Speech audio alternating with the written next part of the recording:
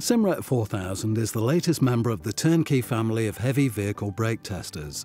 It's ideally suited for the brake ratio method of brake testing, recommended as best practice in the latest guidance on brake testing for rubber-tyred vehicles operating in quarries and open-cast coal mines.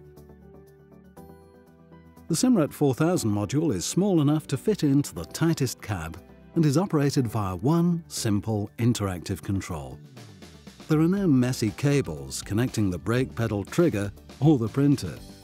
Using the single-click control button, the instrument settings, vehicle ID, examiner ID and test conditions can all be set.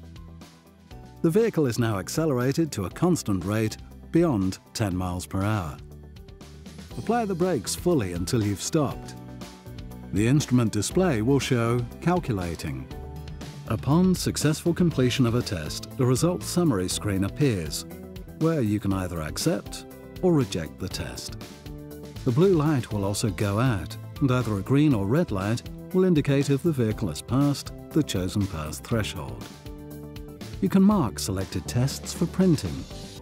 The instrument comes with SD card backup for storage of all test data, and can be configured to back up automatically when the instrument is powered off.